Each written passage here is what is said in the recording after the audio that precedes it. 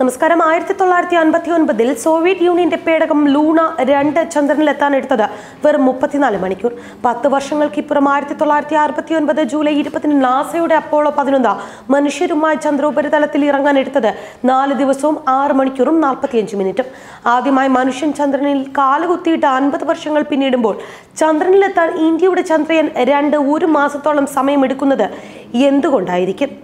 ചന്ദ്രയാന്റെ യാത്ര വൈകിപ്പിക്കുന്നതും അപ്പോളോയെ ചന്ദ്രനിലേക്ക് കുതിപ്പിച്ചതും പ്രധാനമായും 3 ഘടകങ്ങളാണ്. റോക്കറ്റ്, അത് വഹിച്ച ഇന്ധനത്തിന്റെ അളവ്, പിന്നെ ചാന്ദ്രപേടകത്തിന്റെ വേഗത.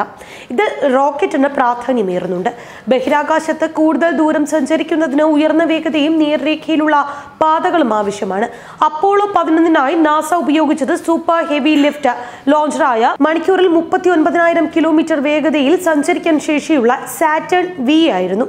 അപ്പോളോ 11 നാസ ഉപയോഗിച്ചത് സൂപ്പർ ഹെവി ലിഫ്റ്റ് ലോഞ്ചറായ മണിക്കൂറിൽ 39,000 കിലോമീറ്റർ വേഗതയിൽ സഞ്ചരിക്കാൻ ശേഷിയുള്ള സാറ്റേൺ 5 ആയിരുന്നു.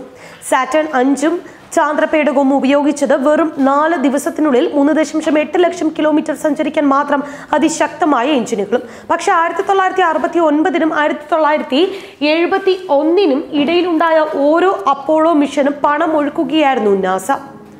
ശീതയുദ്ധം അതിന്റെ ഉച്ചസ്ഥായിയിൽ എത്തി നിൽക്കുന്ന സമയം. ആദ്യ കൃത്രിമ ഉപഗ്രഹവും ആദ്യ ബഹിരാകാശ യാത്രികനെയും സോവിയറ്റ് യൂണിയൻ സ്വന്തമാക്കിയപ്പോൾ എങ്ങനെയും ചന്ദ്രനെ കൈപ്പിടിയിൽ ഒതുക്കേണ്ടത് അമേരിക്കയുടെ ആവശ്യമായി മാറി. ഇന്നത്തെ കണക്കുകൾ അനുസരിച്ച് $1.2 ബില്യൺ ഓരോ ദൗത്യത്തിനും നാസയ്ക്ക് നൽകാൻ അമേരിക്കൻ ഭരണകൂടം തയ്യാറായി. അതിൽ $690 മില്യൺ സാറ്റേൺ 5 എന്ന റോക്കറ്റിന്റെ നിർമ്മാണത്തിനാണ് നാസ വിനിയോഗിച്ചത്.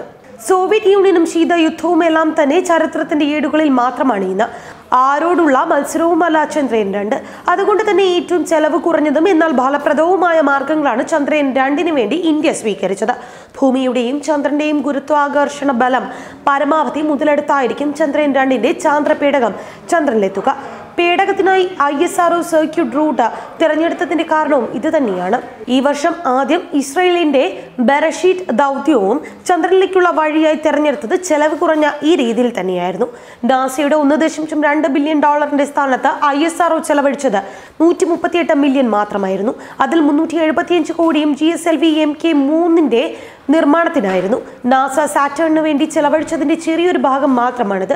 ആദ്യ ശ്രമത്തിൽ തന്നെ മാർസ് ഓർബിറ്റർ മിഷൻ പോലുള്ള ഇന്റർപ്ലാനറ്ററി ദൗത്യങ്ങൾ വിജയിപ്പിക്കാനായ ISRO ലോകമെങ്ങും പ്രശസ്തി ആർജിച്ചത് തീരെ ചെലവ് കുറഞ്ഞ മാർഗങ്ങൾ ബഹിരാകാശ ദൗത്യങ്ങൾക്ക് സ്വീകരിക്കുന്നതിലൂടെയുമാണ്. ISROയുടെ ബാഹുബലി എന്നറിയപ്പെടുന്ന GSLV Mk3 ചന്ദ്രയാൻ 2 വഹിച്ചത്. ഈ 3 സ്റ്റേജ് റോക്കറ്റിന് 4 ടൺ വരെ വഹിക്കാനുള്ള ശേഷിയുമുണ്ട്.